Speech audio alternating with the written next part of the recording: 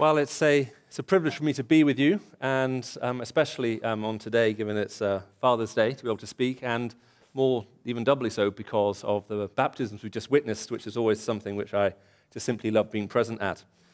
And as I was actually getting ready for this message, as you just heard, I've been doing a lot of travel recently. I've been over to Asia twice and into Europe twice in the last 4 weeks alone.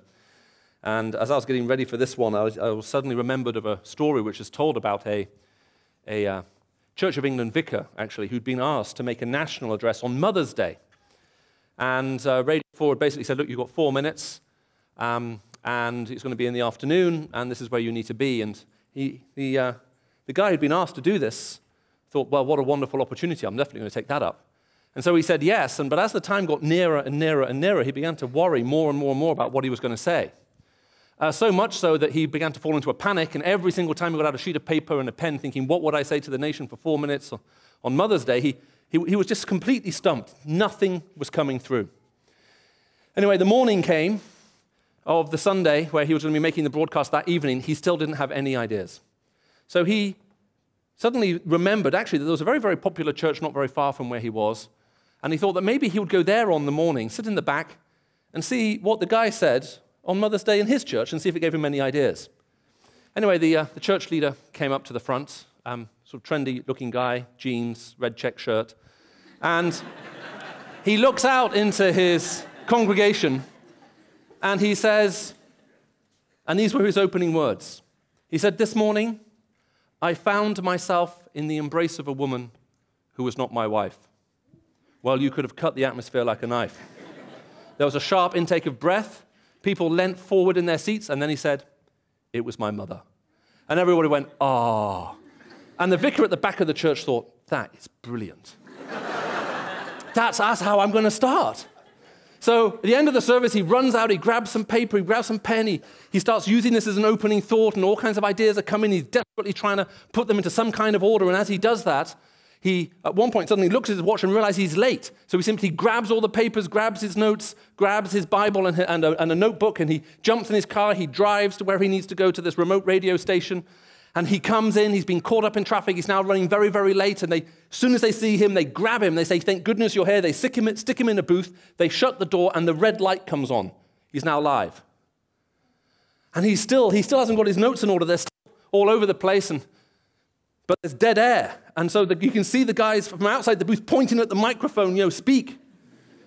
So he starts to speak. And he says, "This morning, I found myself in the embrace of a woman who was not my wife." And at that point, he drew a blank. He just couldn't remember what the next bit was. And so he's fumbling around in his bag looking for his notes, and he can't find those properly, and he just puts his head in his hands and he mumbles into the microphone, "But for the life of me, I can't remember who it was." Anyway, hopefully we'll have minimal confusion this evening. Now, what I'm going to do this evening with you is I would like to address a question that sometimes comes up when people are either thinking about belief in God or discussing those who seem to have found belief in God. Now, this morning, we took a different question. We were looking at the question about the nature of God's love, and why is it that the loving God that we read about in the Bible also seems to be a God who passes judgment and stuff like that. Whereas today, what I'd like to do is raise a slightly different question that exists for other people, and it works a bit like this. Look, people who believe in God, they believe in God because they need to. They seem to have some kind of emotional need or vacuum, and that need is somehow met in this belief in a God. Now, that belief isn't real, but it has a real effect. And this really explains, if you like, the psychology behind all of this. It's our need for acceptance, it's our need for love, it's our need for all of these things. And you can see it, especially if you go to one of those happy clappy churches, and you may have discovered to your dismay if you're visiting that you are in one.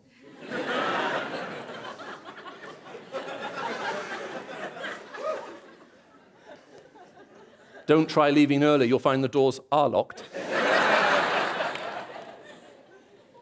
And it is simply confirming everything that you thought up until this point, and you've even listened to the testimonies.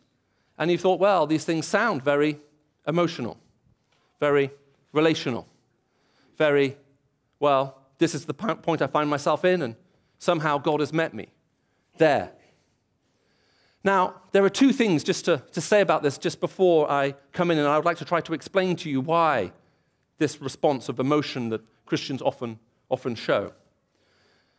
But before just going there, I'd just like to deal with this whole felt need question.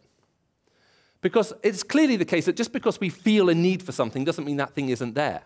As a matter of fact, it could even be fatal. For example, if you suddenly dropped and had no sense of need to eat anymore, it's not just the fact at that point that you could survive without eating, you'll actually die. That will kill you. So it's not, we can't simply say, look, well, because I feel I have a need for something, it means I should be suspicious of the felt need I have. The question is it real? Is the need both real, and is what meets that need also real? Now, Freud very famously argued, look, God is basically some kind of psychological projection. And in some of his writings, he says that we live in an unpredictable world, and we're surrounded by unpredictable forces, and so we create an exalted father figure in whom we can put our need and our trust. Now, very interestingly, a couple of very famous psychiatrists, in sort of a couple of recently written books, some in North America, some in Germany, as a matter of fact, one of Germany's leading psychiatrists, in which he basically says it's very interesting. If you take some of the key atheists from the 20th century and you look at them as a psychiatrist, you'll find that many of them had abusive, weak, or absent fathers. And so his conclusion is that atheism is a form of psychological denial. Now, is belief in God a psychological projection that meets you at a point of felt need? Or is atheism a point of psychological denial? You don't want God to exist for other reasons. Now, the only way to choose between those two possibilities is on the basis of reality. If there is no God and you come to believe in him, well, clearly it's projection. If there is a God and you are insistent on denying him, then it's clearly denial. How do we discern between those two? Psychology and psychiatry will not help at this point. Truth and reality is the only means by which we can employ at that point to decide between those two competing explanations, because they both work. They are both potentially valid, depending on what the reality is. Now, the other thing just to say about felt needs as well is that some people have concluded that we can decide the question about, well, is God really there or not, simply on the basis of science. Now, I don't have time to go into all of this in detail. Two of my colleagues, both of them have been professors at Oxford University at a variety of times, John Lennox and Alistair McGrath, have written a lot on this, published a lot on this. Alistair McGrath was here a couple of weeks ago speaking. I don't know if it was on this or on something else. And I would urge you simply to go online and either listen to something that they've said or buy one of their numerous books. But we're going to have to be very careful if you want to conclude that because we now understand the laws of science, that we can safely conclude that there is no God. I'd like to suggest to you actually the opposite may be the case. Now, a very well-known writer by the name of C.S. Lewis, he put it this way. He said, look, we all understand the laws of mathematics. We all know that 2 + 2 = 4. He says, let's suppose in one day you come home from work having had a long day's night, working hard into the evening, and you come to your bedside table and you do what you always do. You take off your watch, you put it on your bedside table, you take off your belt and everything else, and then you take out your wallet, as is your custom, and you take all the spare cash that's inside your wallet, let's say £2,000. You put it in the bedside table, you put your wallet on the top of the table. He says the next morning, he says you go out to work, you do exactly the same thing, and that evening you come back and you go through the same routine. You take off your watch as you're getting ready for bed, you put it on your bedside table, you take off everything else, you take out your wallet of your back pocket as you're getting undressed, you remove all the spare change from your wallet, another £2,000. This is a Goldman Sachs story. And you put it in your bedside table. He says, now, on the third morning, you wake up and you decide to take all the loose change out of your bedside table. How much money should be there? Okay, that's 4 of you who are confident enough to say that. £4,000. But you open the drawer and you find there's only £1,000 in there. What do you conclude? I was giving this illustration in Hong Kong about 3 years ago, and I said to the audience, what do you conclude? And a man from the very back yelled out, my wife has gone shopping.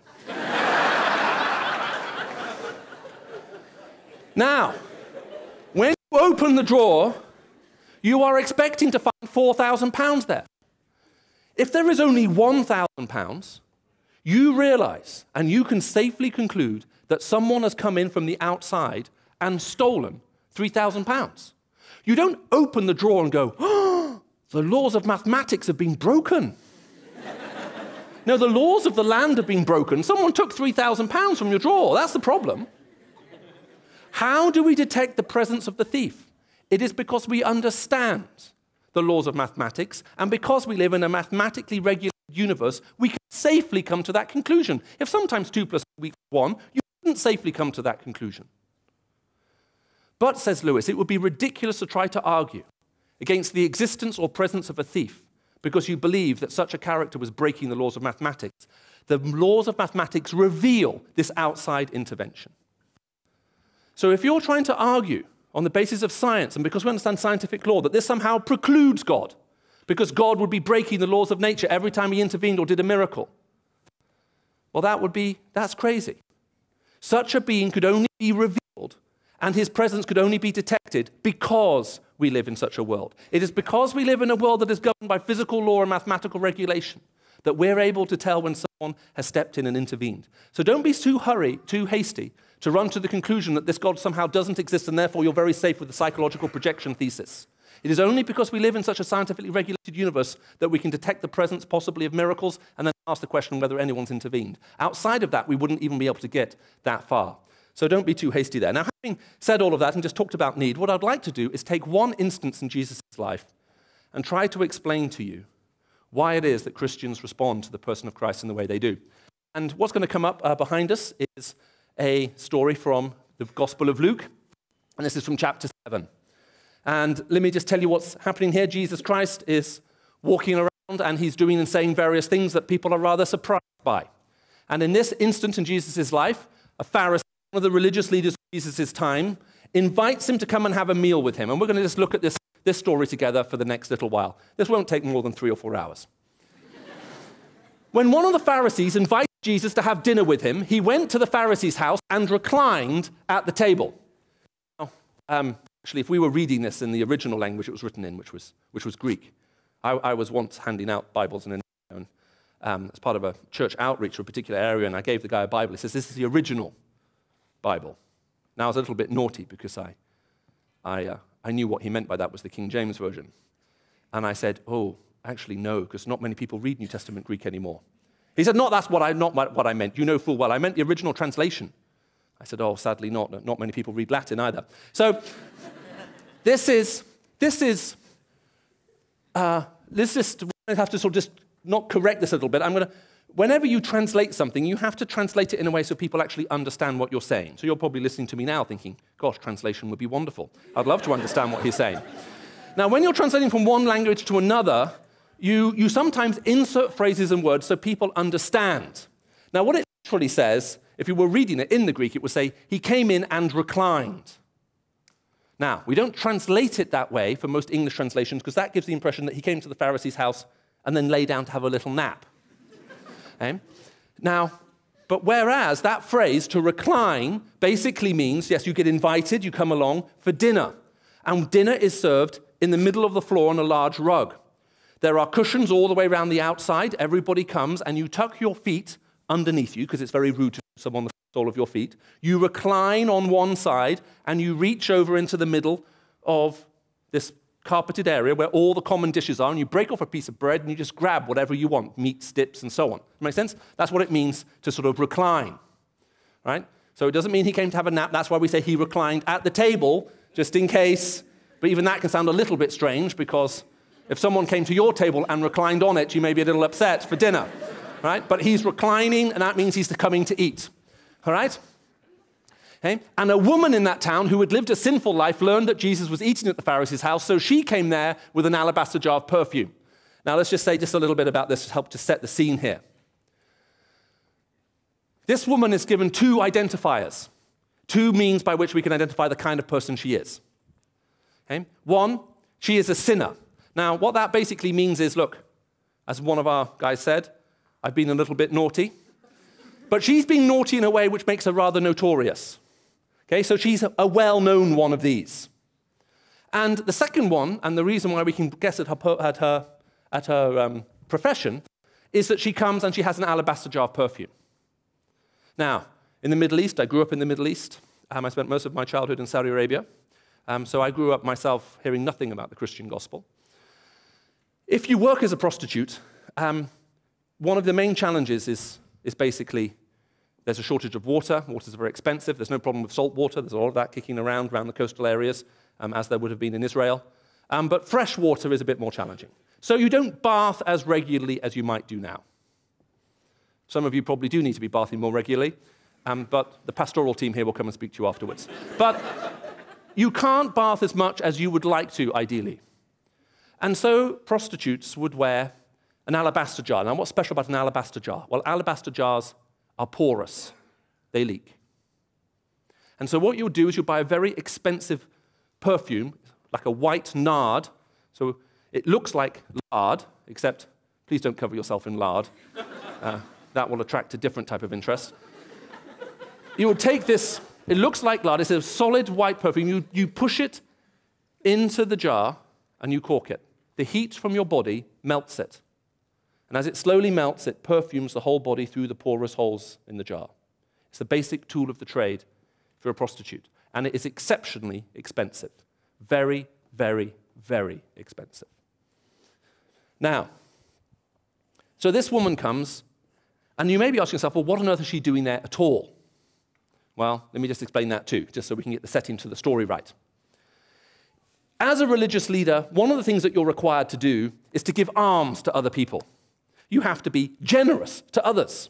And one of the ways you do that is by giving of money, but also by extending hospitality.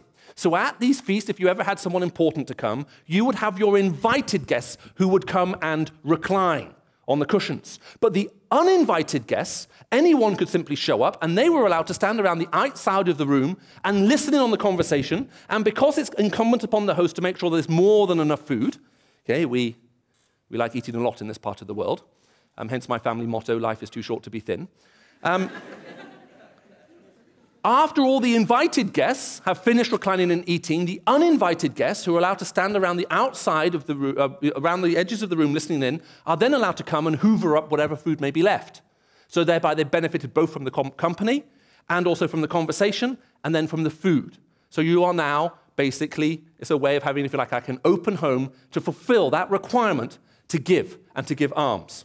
So that's what's going on here.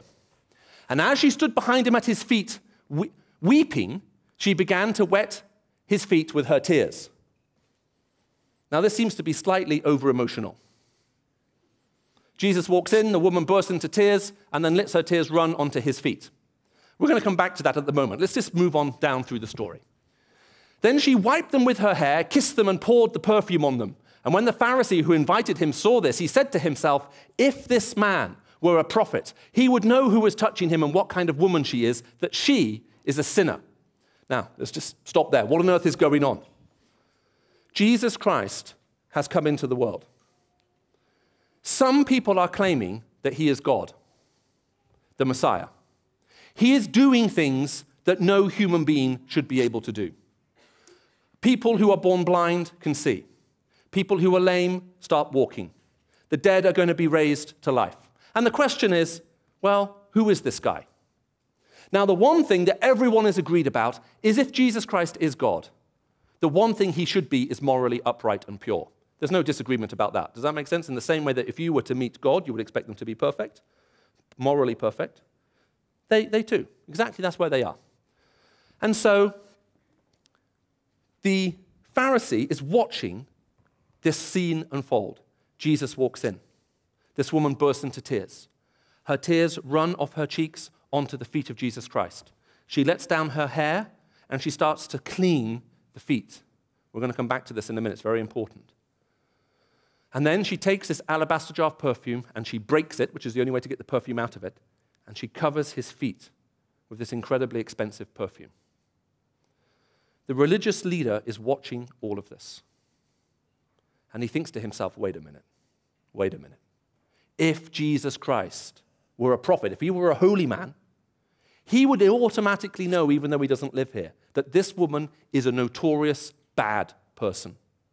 Now, there's a play on words here because the verb to touch is the same verb you use when you touch a flame to light a fire. So it can have a sexual connotation, which is where the English phrase, to set someone on fire, in terms of, to burn with passion comes from, because so much biblical language and imagery has formed our own language. And so he's basically saying, Jesus is allowing this woman to touch him, and this is very intimate, and what is going on here? Now, he doesn't say this out loud. He says it to himself. So he thinks in himself all of that. If Jesus were a prophet, he would know, and so on. And Jesus knows what he's thinking without him saying it out loud. Now, this is disturbing. Many men, this is why many men live in fear of their wives. They also seem to have this ability at times to discern what they're thinking, even though they haven't said it. And so Jesus looks at this guy and calls him by name.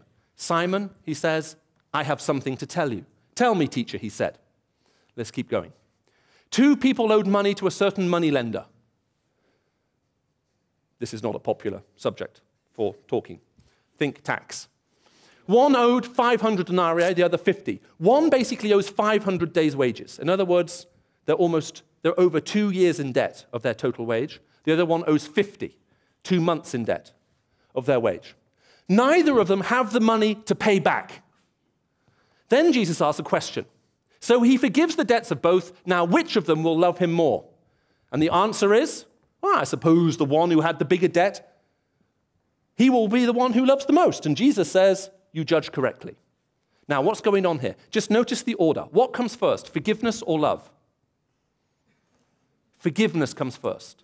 2 people are in debt. Neither of them have the means to pay back. They are both forgiven their debt. What is the response once the debt has been forgiven? The answer is love.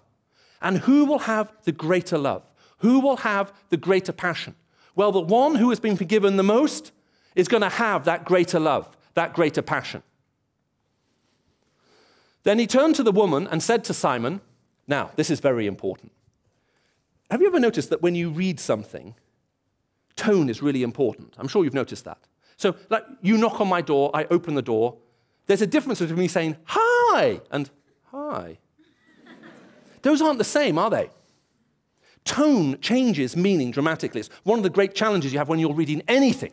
How was it spoken? And you have the same challenge when you're reading the Bible. When Jesus said things, is he saying them happily, jokingly, as a comment, sarcastically, seriously? Is he talking with a raised voice? Is he talking softly?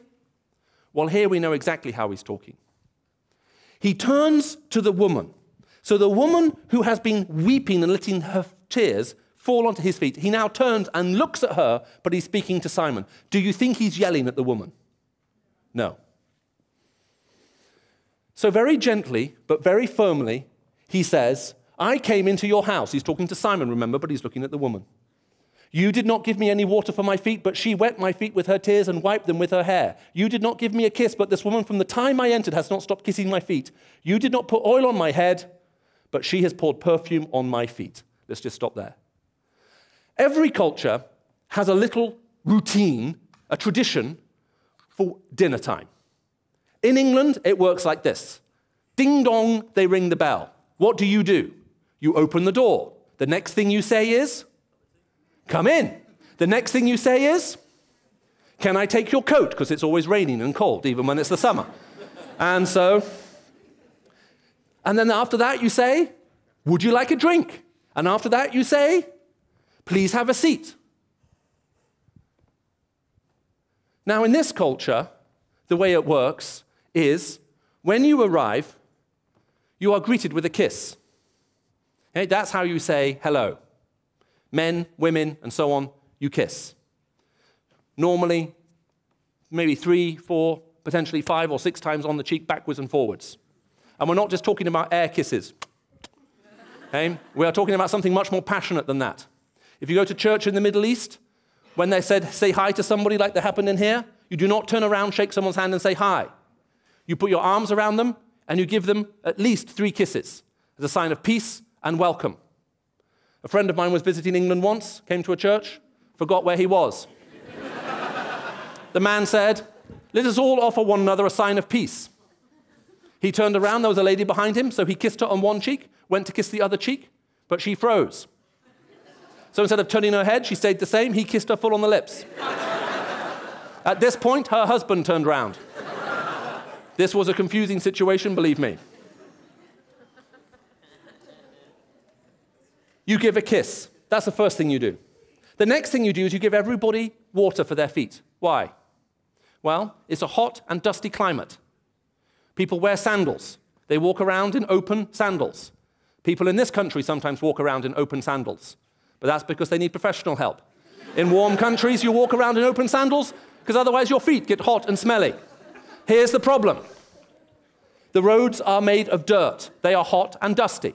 So your feet get sweaty, the roads are dusty, you have camels, donkeys, and horses walking up and down the roads. They tend to do things as they walk up and round. It dries out very quickly, it gets ground into the dust. The roads, obviously you can't wash them because they're made of dirt.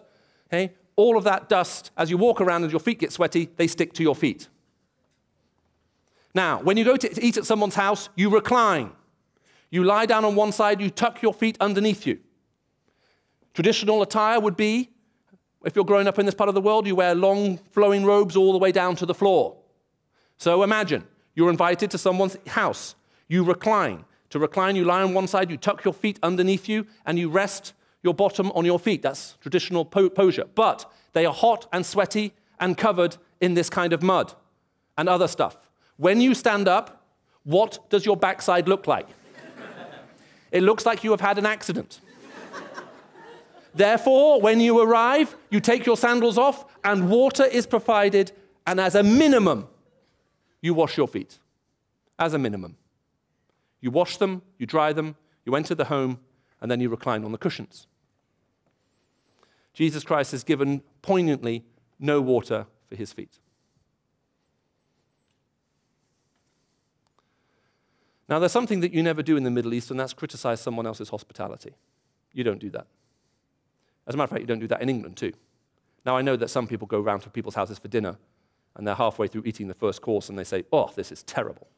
But those people only tend to be invited once. You simply do not say anything.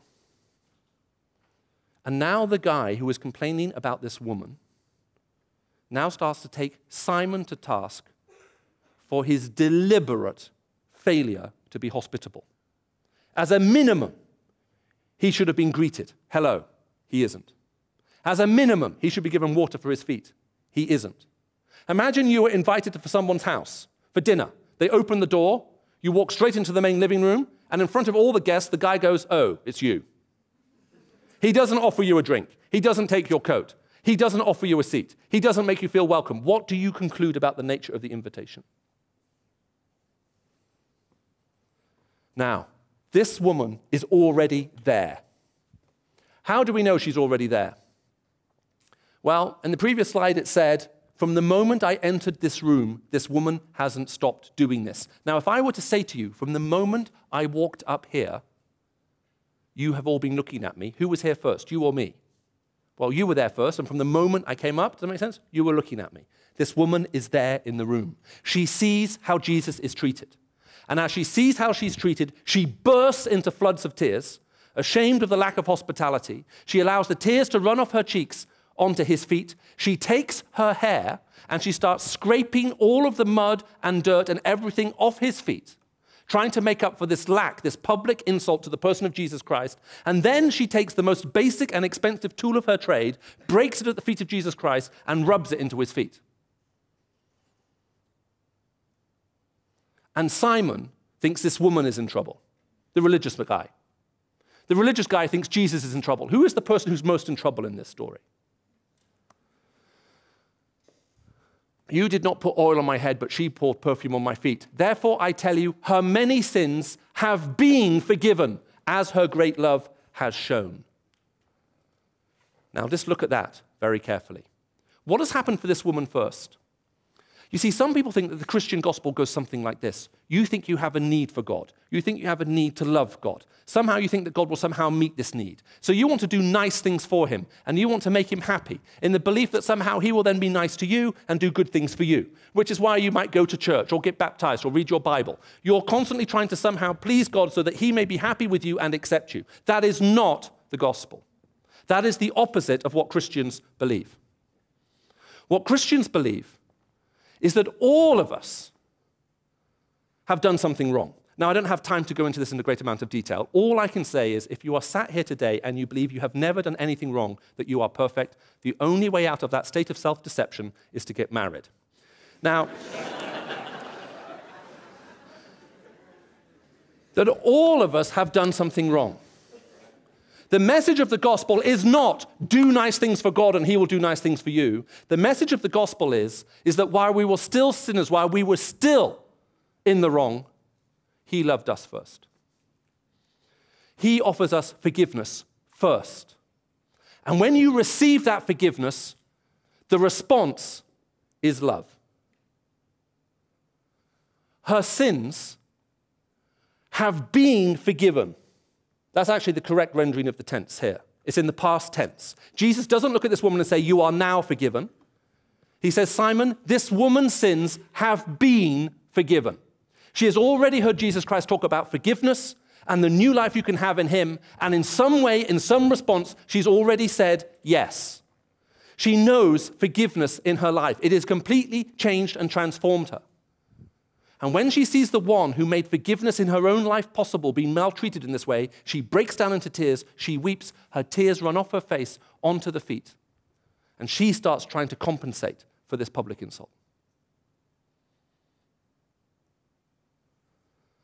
Simon's problem is he doesn't see a woman who has been forgiven. He sees a prostitute who he thinks cannot be forgiven.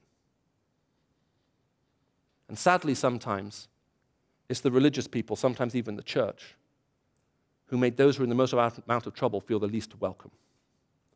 I remember talking, we have a project, various projects around the world that we support where we simply just give money to that we have no connection to, simply to support them.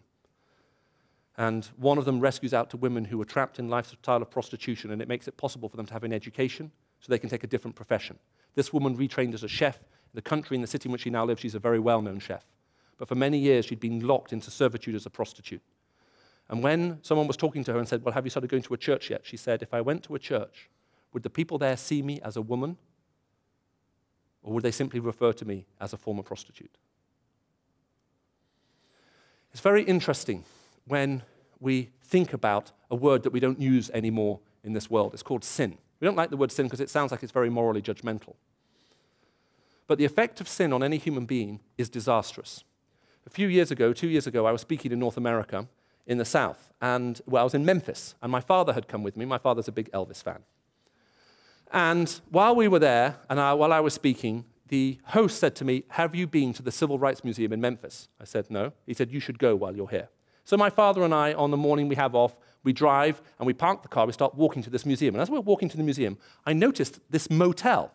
It says, motel outside. And I'm looking at this motel and I'm thinking, I recognize this place. I'm 100% sure I've never been here before, but how do I recognize this place? Well, it's the motel in which Martin Luther King was killed. The famous shot of the balcony. I've seen it in books. That's why I recognized it. So we walk into the museum. And at one point, I lose my father, and I turn around, and I can see he is looking at a giant photograph that takes over a whole wall. And it's a sign of a group of men, rubbish collectors, walking out of the rubbish collection depot, and they're going on strike. And as these men go out on strike, these African-American men, all of them have a square sign around their shoulder on which are written only 4 words. I am a man. Here's a group of people going on strike for no other reason than to be recognized as human beings. My tears were simply pouring out of my father's eyes. And I'm never going to forget that moment. The effect of sin on us is it dehumanizes us. It makes us think of ourselves as objects and other people as objects.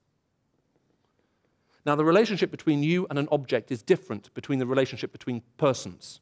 The relationship between persons is one of connection. But the relationship between you and an object is one of consumption. You consume an object for your own pleasure or your own convenience. This is why, even though it is spectacularly untrendy, the church is so bothered by things like pornography, which simply turns other people into objects to be consumed, to such an extent now that in the Western world, sex is no longer about connection between people, but one of consumption, where you consume the other for your own pleasure or for your own purposes. So widespread has this become that we even started to think of ourselves as objects, and we try to market ourselves to other people.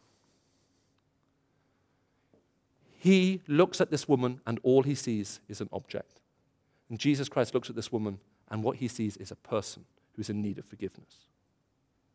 She has received that forgiveness and now she has fallen desperately in love with the person of Christ. She is not forgiven because she loved him. She has been forgiven. That's why her love is so intense.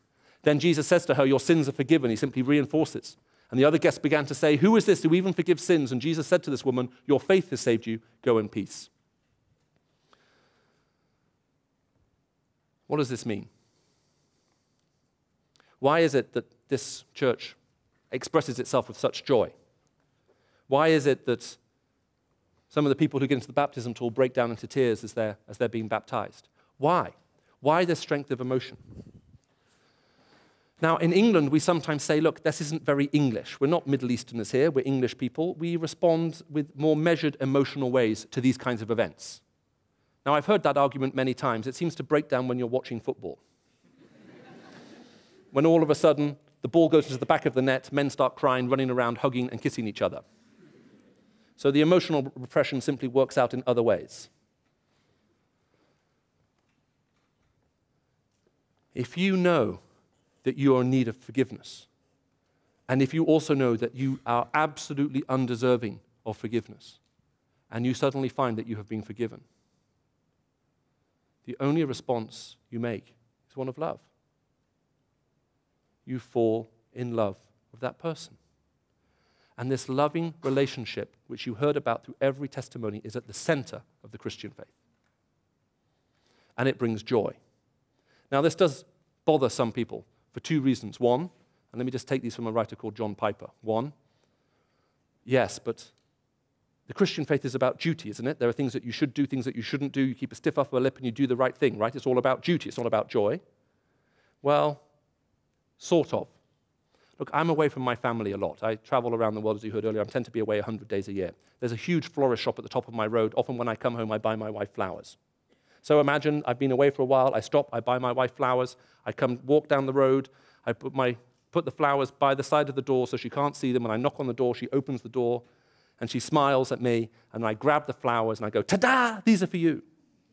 And she takes these flowers, and she goes, they're beautiful, Michael. They're so expensive. Why did you do it? And I say, it was my duty.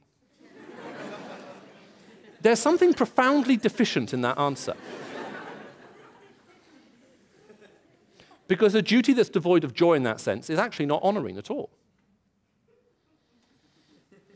Now, other people say, yes, okay, but if you do this because somehow you delight in it too, then that's also wrong as well, isn't it? Because that makes it selfish. That makes it all about you. You do this for God because it makes you feel happy. Well, that's not thinking about it very clearly either. Let's suppose I've been away. I buy my wife flowers. I knock on the door. She opens the door. Ta-da! These are for you. She takes the flowers. She looks at them and says, Michael, these flowers, they're beautiful. You shouldn't have. Why did you? And I say, because I know how happy it makes you. And nothing makes me more happy than making you happy. As a matter of fact, I've booked a table at our favorite restaurant tonight, and I've arranged a babysitter, because nothing else would give me more pleasure. There's nothing I would rather do tonight than spend the evening alone with you. Now, when I say that to her, she never looks at me and says, what do you mean there's nothing you wouldn't rather do? Why don't you think about me sometime? You're so selfish. She doesn't say that because it is the nature of love to delight yourself in the other. It is the nature of love to delight yourself in the other. That is a sign that a relationship is good. When that is no longer the case, then that means that something's gone wrong in that relationship. If at the heart of the Christian faith there is a living, loving relationship with God, what is the appropriate response in it and through it and because of it? And the answer is joy. But it's stronger than that. Your faith has saved you, he has said. Let me just conclude with this, and then the band will come up and deliver you for my machinations. Let's supposing, the end of this talk, I said, let's have a time of public Q&A, which I sometimes do. And the first question is asked by the leader of this particular church. And after he's finished asking his question, I look at him and I say, I think that's a very stupid question. You have the intellectual capacity more commonly associated with forms of pond life, which are invisible to the naked eye. In case you're wondering, that's from Blackadder. Now, Sir Blackadder. Now, let's suppose that that's my response to the question, and for some strange reason, it's taken as an insult. And you walk out of the church this evening shaking your head thinking, wow, exciting baptisms, mediocre talk, but what a way to end. I'm not going to forget that in a hurry. Well, the next morning you're in London, you're in downtown, and you see me in a Starbucks having a coffee, and you can't resist it. You come up, you say, "You're Michael." I say, "Yeah." You say, I saw you last night, yesterday evening, Christchurch, London, baptism service. I go, "Oh, yeah." And then you look at me and you say, "How's your relationship with the leader of that church?" And tears come into my eyes. And I say to you, it's the closest and most meaningful relationship I have in the world right now. Now, what would you make of that response? I mean, I'd have to have the intellectual and emotional capacity of a carrot to believe that could possibly be true. But there is one set of circumstances in which that is completely true.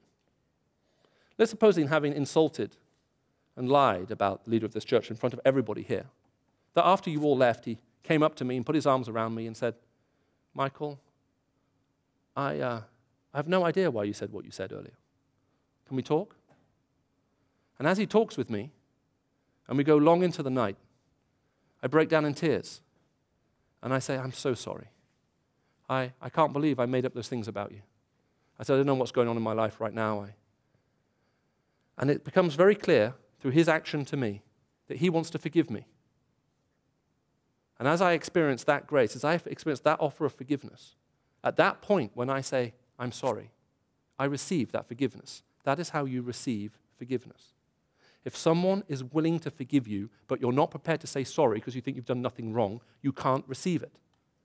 If you want to be forgiven and the other person isn't willing to forgive you, you can't be forgiven. There's no hope for reconciliation. But if the person you have wronged wants to forgive you,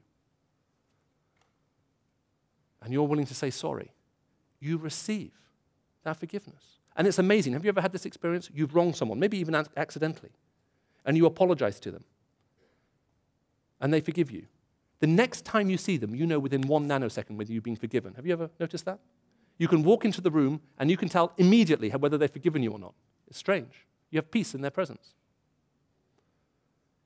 And if that's what happened to me that night, and now, 6 hours later, after 2 a.m., after I've been left back in London, and you come up to me and you say, "Michael, what's your relationship with the church leader at Christchurch?" And I say, "It's the closest and most meaningful relationship I have in the world right now," I may not be lying at all. It may be a complete statement of truth and fact. But here's the amazing thing. Why can I be so sure of it?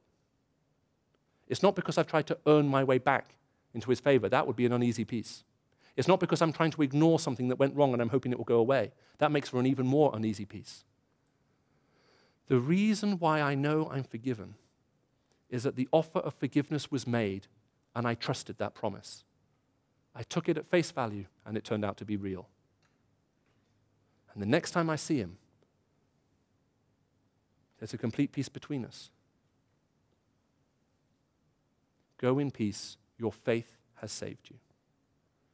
Jesus Christ offers us peace and forgiveness. That's his promise.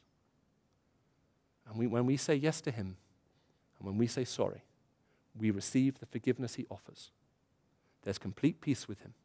There is no arrogance. There is no boasting. Just a certain knowledge that you're now in a right relationship, in the right place. And it's there, not because of anything you have done, but because you put your faith, your trust in his promise. And our response to that is joy. I hope that makes sense. Please forgive me. I've spoken slightly longer than I wanted to. So wake up the person next to you. The band is going to come back up. I think sing one last closing song. And I hope that this has made sense to you. Thank you for listening to me, even though I'm very tired. And I really hope you enjoy the rest of this evening and that you'll have enough to think about over the next few hours as you go home. Bless you.